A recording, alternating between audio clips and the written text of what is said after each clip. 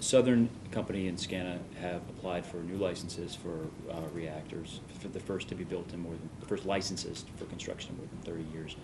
Can you talk about the timing of this, when you expect those to happen, and also the design of the reactor they're going to be using there? Well, the Commission is in the final stages of our review for those new reactor licenses, and I would expect that we'll have some final decisions in the next month or so, next month to 2 months really. What bearing does the reactor design have on those final decisions?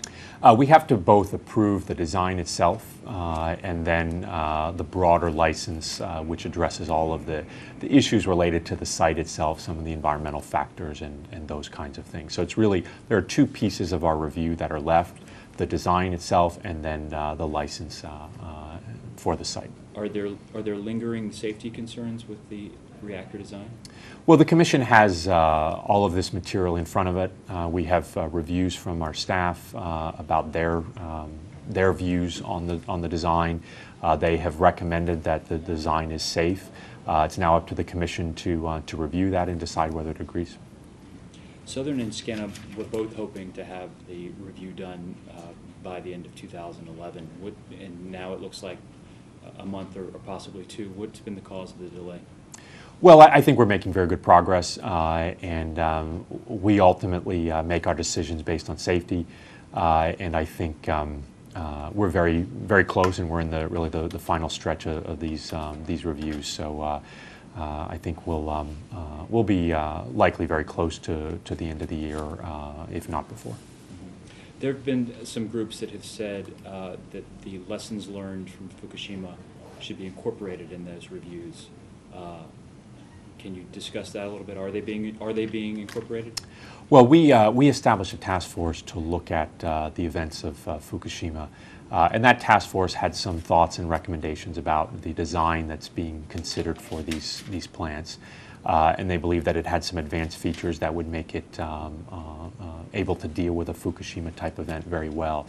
The Commission itself is now deliberating on exactly how we would address that in the licensing process, and there's different views, and it's something that we'll hopefully have some decisions on soon. How quickly do you think the lessons learned from Fukushima can be implemented? Well, I'd like to see us move forward with a number of these requirements or recommendations as soon as possible. The Commission has identified a subset of recommendations that are high priority, that are things that we can move on quickly, and I'd like to see us getting those requirements to the utilities in the next couple of months, and have them start making modifications or changes as soon as they can. Can you mention one or two of those?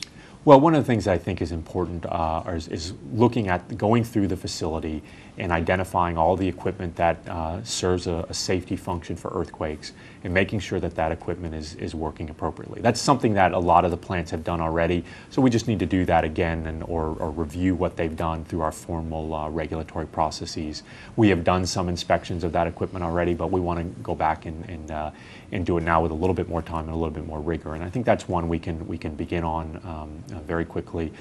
We want to begin also the process of creating a new regulation to deal with the complete loss of electrical power at the site. That was one of the really important issues coming out of the events in Japan.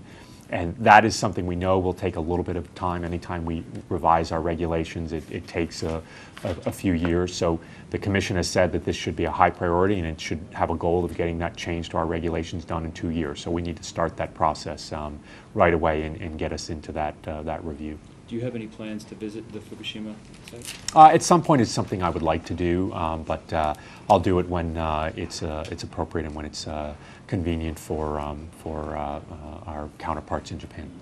The governor of New York has indicated that it would be difficult to evacuate people from New York City if there were an issue with the Indian Point reactor. You suggested a 50-mile zone from Fukushima initially. Why the difference? Is there a difference in the two? Should there be a 50-mile zone from New York? Well, fundamentally, the Commission is going to look at this issue as part of our review from the events in Japan and see if there are changes we need to make to our emergency preparedness program. But right now, that the 10-mile requirement is a planning requirement. And it's a very good program that ensures that state and local governments and the utilities have a good system in place to deal with what are expected to be the consequences from an accident at a nuclear power plant. And fundamentally, the agency does everything we can to make sure that we don't ever have an accident or something like that happen in the United States. And but in the event that there were, in the very, very unlikely event that there were, we would always make recommendations based on what we see and what we think is appropriate to ultimately ensure that the American people are safe and secure. And that involves working with state and local governments, with the power plants to make sure that the right actions are taken. But right now, that 10 miles is, I think, a reasonable distance that has served us very well for a long time and ensured that there is a good, adequate program in place to ensure protection of the public in the event of an accident.